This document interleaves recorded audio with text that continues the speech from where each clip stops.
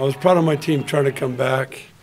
They could have just really folded and gave up, and I think it showed a lot of character on them. But we've got to do a better job of not letting that happen in the first place. And Georgia's a very good team. Georgia's they run their stuff. They got a lot of good players. They're very athletic. I was really impressed with their bigs. Their bigs really played well. 44 points to our 10. That's a big difference. And usually we're the opposite. We're usually dominating the inside presence. But got to give them a lot of credit for that. You know, I think you saw potential in what we were doing. We just need to maintain that for a longer period of time.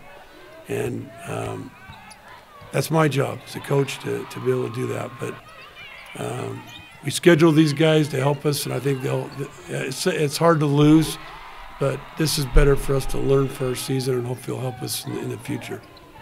And, you know, Sarah played really aggressive tonight, which was good. I like that. It means it's coming and it's sinking in what we're telling her. We just have to, all of us have got to buy into it.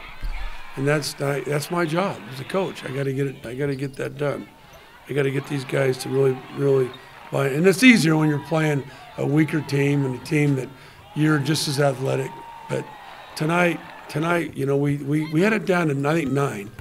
And we make a couple stops, and now it's down to 5. And but you know, it's tough. It's tough to lose at home. We don't lose too many games at home, so it's hard. I think that a game like this gives us a lot more experience for later on in the season, and it's early, and we're still trying to get together and learn and mesh. And it's hard with a younger team, but I think we're really getting there. We saw some good flashes tonight all together. It's been very different.